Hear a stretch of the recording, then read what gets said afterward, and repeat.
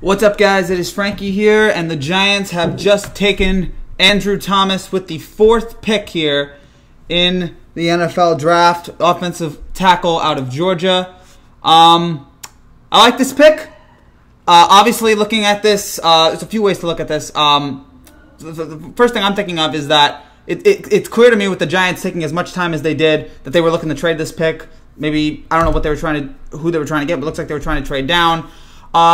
But they went all the way to the wire. They made the pick, went with Thomas. I like this pick. Good offensive tackle out of Georgia. I will say this. I think that the Giants, now realize that with Chase Young in their division, they may need to have somebody who can, they may need somebody who can try to block him twice a year now. So overall, I'm okay with this. I'm surprised that this is the offensive tackle that they went with. But Thomas, Jacobs blocking trophy last year, unanimous All-American, freshman All-American, first-team All-America, 2-time first-team All-SEC. What's up, Dream Millen? What's up, Robbie? Again, I thought it would be worse. I thought it would be Willis. I thought they would have gone with somebody else. But they went with Thomas. And again, I'm good with this pick. I think, obviously, for years now, we have been killing the Giants for having a terrible offensive line. Sports are done this year. Let us have this moment. I know sports are done this year. Let us have this moment. But for years now, we've been clamoring the Giants.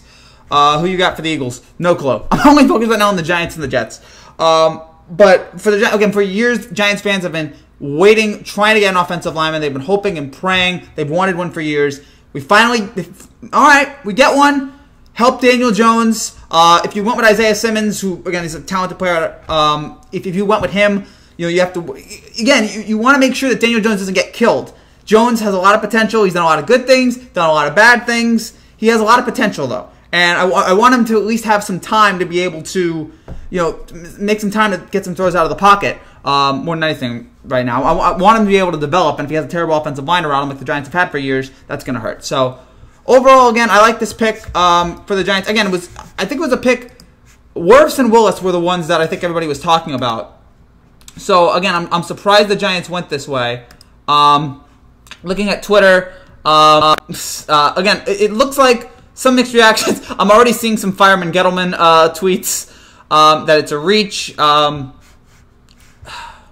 look, his credentials are good.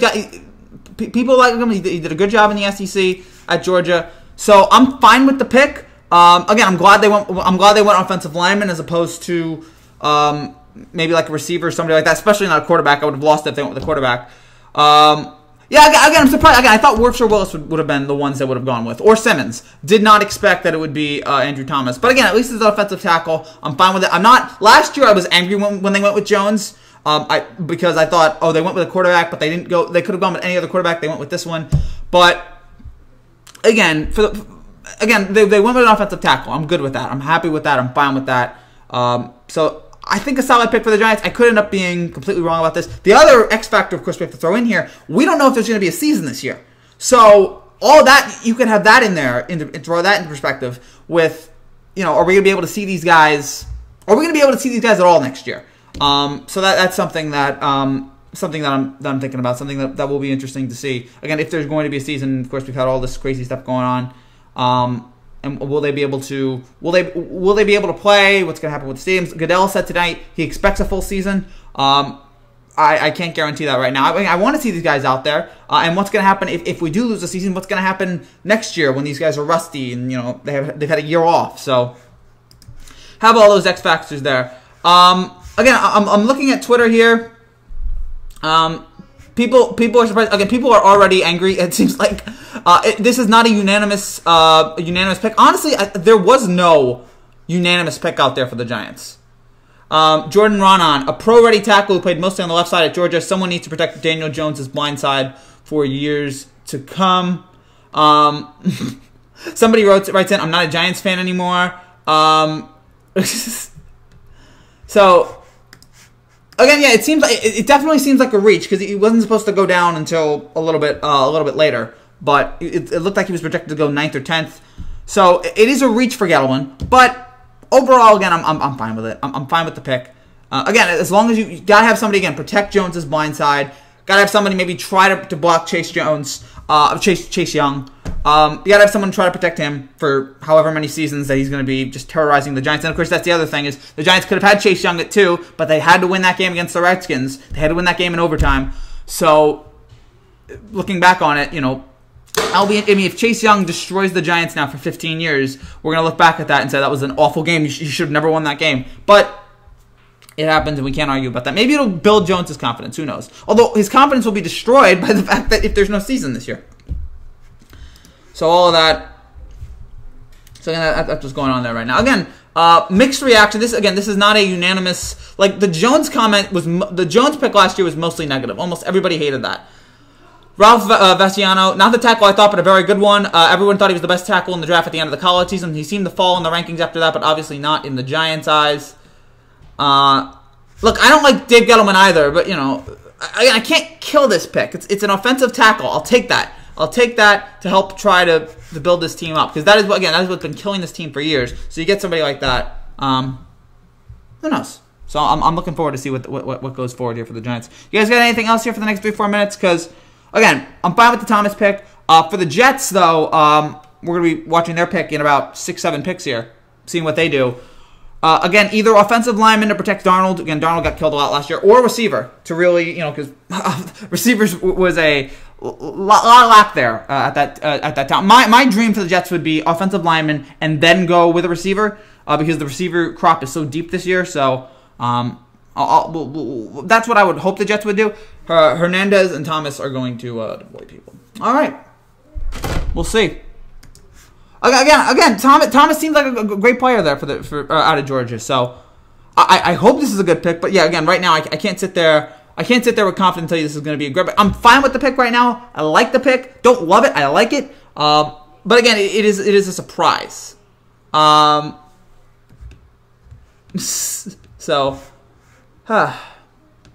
hope this goes well. Let's hope this goes well for the Giants here. Let's hope this pick turns out good going forward. But again, we got a long way to find out.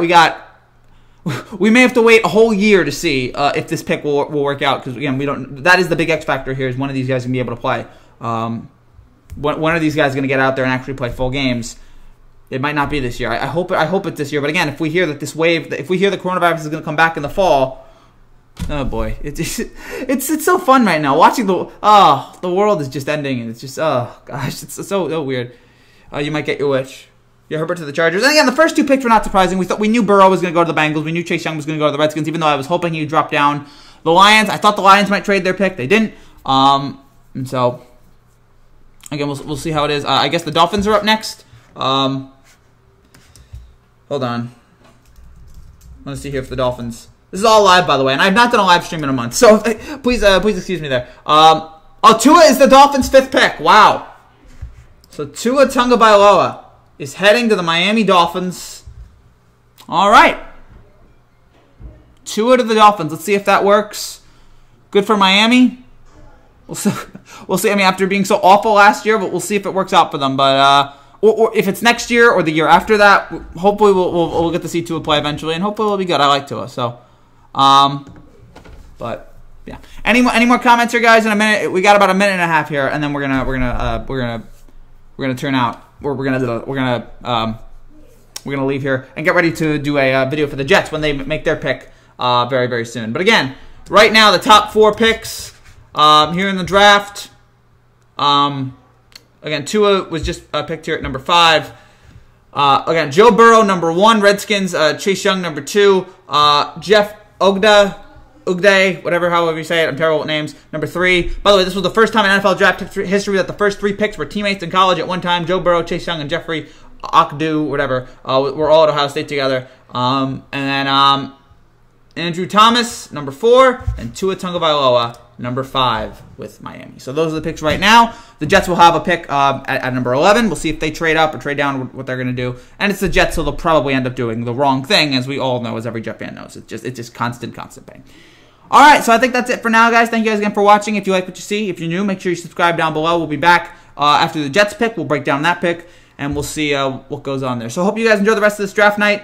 It's a draft night unlike any other, but the NFL is trying to make it work. We can't boo the commissioner, though. That's kind of disappointing. We always love doing that.